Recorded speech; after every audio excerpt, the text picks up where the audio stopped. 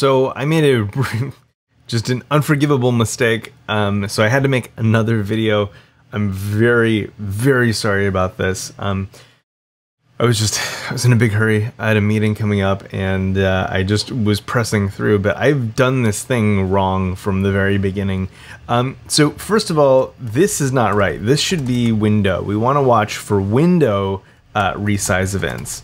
And the other thing that is wrong is that this needs to be function. I know this, but again, I was in a hurry and I moved things around and it worked. And anyway, all of it was wrong. Those two things were absolutely wrong. And now that they're corrected, everything should work, and it should work a lot better.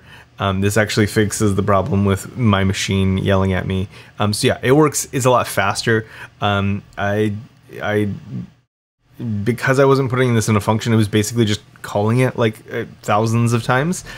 So that is the problem. This always needs to be a function. Again, just bad moving of code around.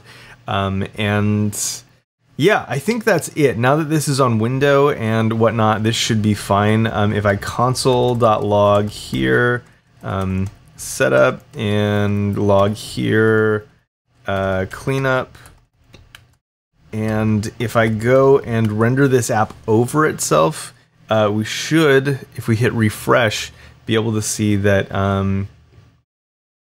it did both of those, and it doesn't continue to keep spinning over itself. So yeah, it's not continuing to go. So again, super sorry. I just wanted to do this video as a follow-up, so that you're not like, wait, what the heck? Like this doesn't make any sense.